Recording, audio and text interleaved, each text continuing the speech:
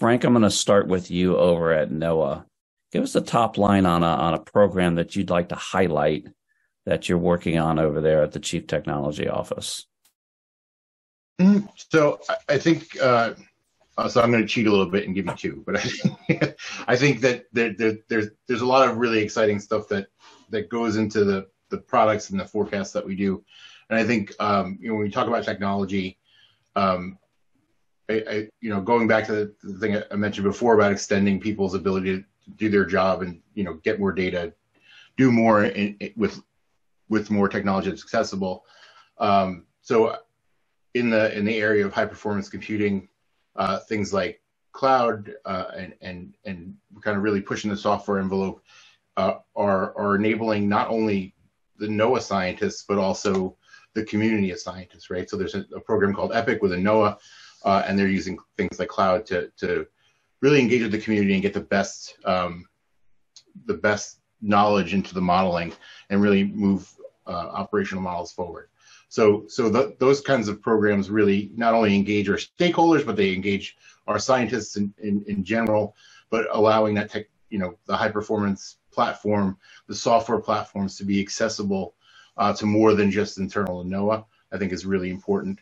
It really provides a good engagement platform, and kind of along with that, there are a number of other programs that support all these things, but things like there's in the CIO's office is a program called the NOAA Open Dissemination Project that allows everybody to interact with NOAA's data, to kind of engage as a citizen scientist or an interested party, and it's got other effects as well as drives parts of industry. Weather and climate data drives a lot of industry around us, whether we know it or not, from shipping to farming to whatever.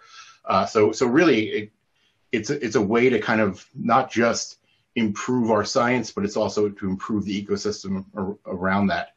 And then the other side of that is and things you can see and things how are we aiding people. There really is, I think, a tangible, exciting benefits in things like uncrewed systems, right? As observation platforms, as improved sensors, but really as a way to collect data that either we couldn't before because it was a hazard to people, or extends that, the brave people that go and fly into hurricanes and really they have the coolest jobs in NOAA. I'll just say it out loud. But there are people out there that are getting observations that are doing really tremendous jobs at high risk, and things like ocean drones can take sea surface conditions from a hurricane, and you can't do that with a person, right? So those kinds of platforms really will extend the forecaster's ability and the science's ability to really understand events, better prepare for them in the future, and really kind of put the best science forward to get everyone's no question.